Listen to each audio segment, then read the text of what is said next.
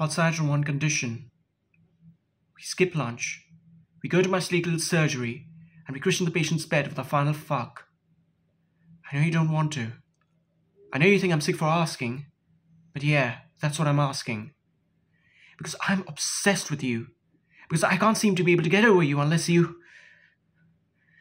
Because I think on some small level you owe me something for deceiving me so... exquisitely. For all these reasons, I'm begging you to give me your body. Be my whore.